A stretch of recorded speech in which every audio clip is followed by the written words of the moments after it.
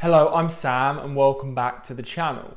Today we're going to be talking about sharding. Sharding is a popular technique for scaling databases without needing to introduce replication. Today we're going to talk about what sharding is, how it works, and why you might choose sharding over other techniques for scaling a database. So we'll see you in just a few minutes. Database sharding is a mechanism for keeping request latency low in the face of a number of concurrent requests to your data store. Consider this scenario. You have a database on a single instance. Assume for now the instance has just a single core. A number of requests come in to query the database at the same time. These requests have to be queued while the database handles each in turn. It takes the first off the queue, responds, and then takes the next. The problem with this is that the request at the back of the queue has to wait a not insignificant amount of time. And as your use of the data store increases, as your users increase or your data intensity increases, this queue becomes longer and longer.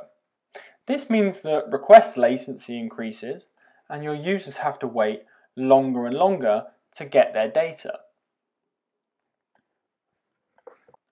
One way of mitigating this problem is to use replicas of your data store. You can replicate the entire dataset across a number of nodes. Then, when a number of requests come in at once, those requests can be split among the instances, reducing the queue time, keeping latency down, and returning data to users quicker. But replicating your entire database is less than ideal. For one thing, it doesn't scale. As your dataset size increases, the total size of your instances has to increase by the size of your dataset multiplied by the number of nodes you have. And of course, as your users increase, you will rely on more and more replicas in order to keep latency down. The second problem with replication in this way is that every time an update is made on an instance, it must be replicated onto every other instance. This puts undue demand on network traffic within your database cluster, as you're constantly having to replicate every single operation that occurs on every instance. Also, if you have any consistency guarantees in your database, then you need to ensure that this replication is happening in a reliable and timely fashion, which puts performance requirements onto the back-end replication too. Sharding offers an alternative to replicating your entire dataset.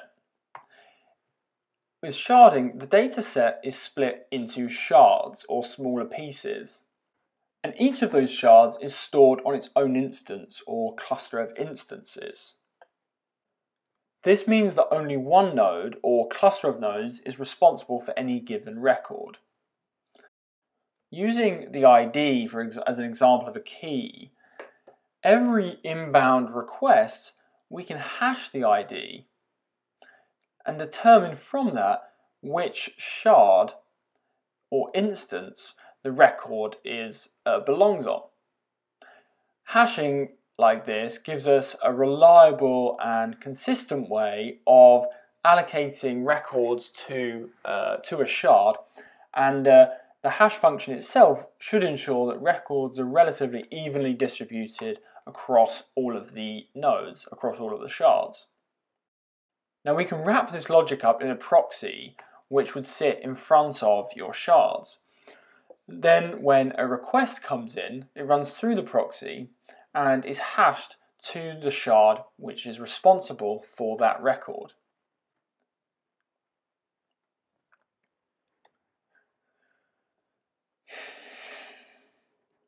As with replication, this reduces queue time and latency, but also reduces the need for replication, mitigating all of that network traffic for replication, and also minimizes the size of the instances you need.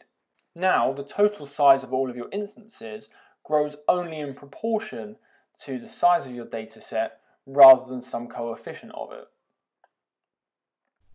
So thank you for watching that.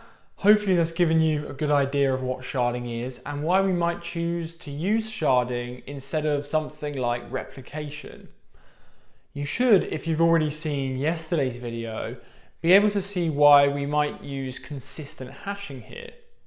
If instead we used traditional hashing, then every time we added or removed a node, then we'd need to rehash every single value and move every single record in the database.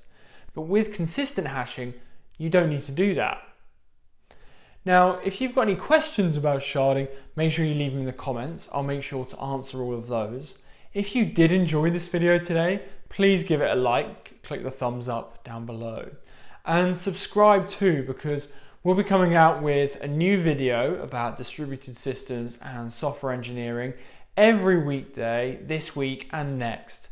So make sure to click subscribe so you don't miss those. Thank you so much for watching. I'm Sam, and I'll see you soon.